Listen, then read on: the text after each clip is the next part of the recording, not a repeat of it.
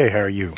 Robert, when you get up in the morning, you pick up the newspaper and you read about a new government program, whether it's Head Start, whether it's Title I, whatever it is, and you've done all this research and you know the bigger the government, the more dependent people are, the less prosperous America becomes. It must drive you crazy.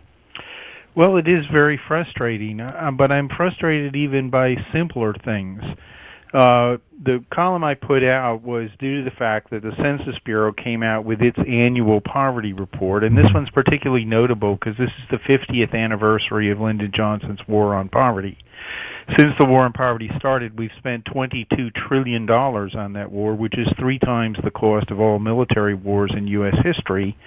And yet the Census Bureau... Robert, let's let that number marinate a second here. Yeah. $22 trillion. That's T as in Tyrannosaurus. Yes. $22 trillion. Absolutely. The entire GDP of America is just 16 or 17 trillion. That's exactly right. It is, and this year alone we spent $943 billion on cash, food, housing, and medical care for the poor. That doesn't include Social Security and Medicare.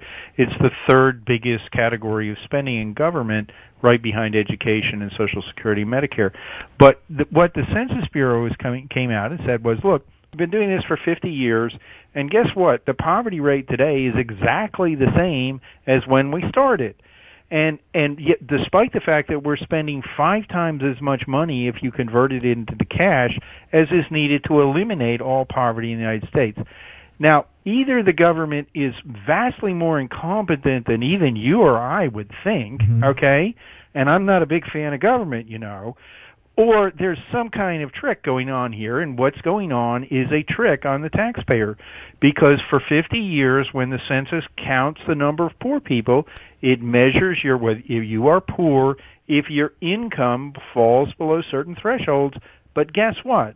When it counts income, that $943 billion in welfare spending, off the table. Okay? And what that means is that these reports are completely nonsensical in terms of recording how people actually live. And if you actually look at other government data on how these so-called 50 million poor people live, what you find is that these people that are being identified as poor, 80% of them have air conditioning, 2/3 of them have cable TV, half of them have a computer in the home, 75% have got a car, 1/3 of them have got 2 cars, 40% of them have got a widescreen HD TV. If you survey them, which the U.S. Department of Agriculture does, it says, were you hungry at any point for even one single day during the previous year? 4 out of 5 of them will say, no, I wasn't hungry at all. If you ask them about the kids, 96% of the kids not hungry for even a single day. You look at the kids' nutrient intakes, they're indistinguishable from the upper middle class and way above the recommended norms. So what you have here is a giant scam that the mass media feeds on that says, oh, look, we have all these poor people and we have to spend more money. Well, in part, you have to spend more money because you didn't count all the money you spent in the first place. Now, does that mean the war on poverty was a success?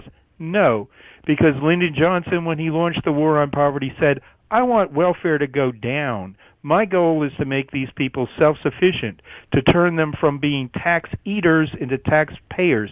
His own words, tax eaters into taxpayers.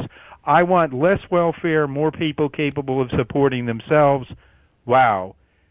Absolute disaster. Exactly the opposite happened. Robert Rector is my guest. He is Senior Research Fellow in Domestic Policy at the Heritage Foundation.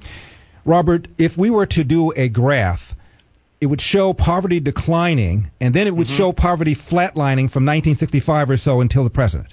That's exactly right. Poverty from 1950 to the start of the war on poverty is cut in half, falling from about 35% down to 17%. Robert, are you saying if Lyndon Johnson had done nothing, that poverty would continue to have gone down on its own? It's a little bit more complicated than that because there are factors like wage growth slowed down for reasons that were not caused by the government starting in 73. And you have to put that in and say, wow, that's bigger than anything we're talking about here, and no one knows exactly why that has happened. But on the